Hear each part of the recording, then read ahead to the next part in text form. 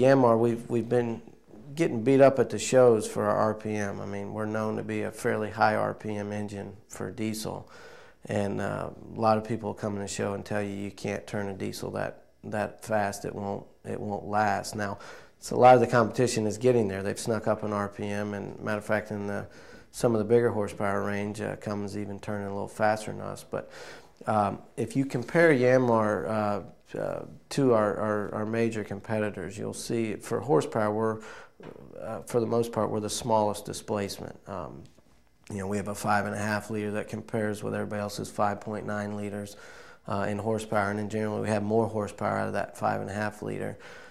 So they're doing that a lot with RPM, but if you look across the board, horsepower to horsepower, the bores of the piston, the bore size of these blocks are pretty close, whether it's a Yanmar, Cummins, or a Volvo.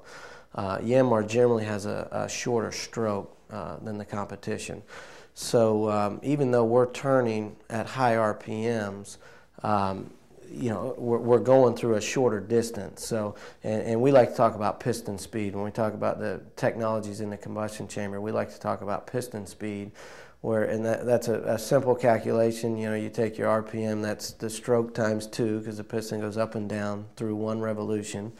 If you take that time, that distance, say in inches, times your RPM, you know, divided by 12, that gives you feet per second at piston speed. And if you look across the board, Yanmar, horsepower to horsepower, I don't care what the engine, it has the slowest piston speed. In other words, over a minute time at any given RPM or horsepower, our piston traveled a less distance compared to the competition across the board. So, and that's where it shows in our warranties and stuff. Our wear and tear is essentially less. Even though we're turning a higher RPM, you know, the actual friction of that ring touching that cylinder is traveling less distance. Wear and tear is actually less. So we like to say we make our horsepower with a lot of little detonations, where the other guys make their horsepower with fewer, bigger detonations on the piston. So the effective pressure on top of the piston is going to be a lot less, and wear and tear actually rubbing that cylinder wall is going to be a lot less. So.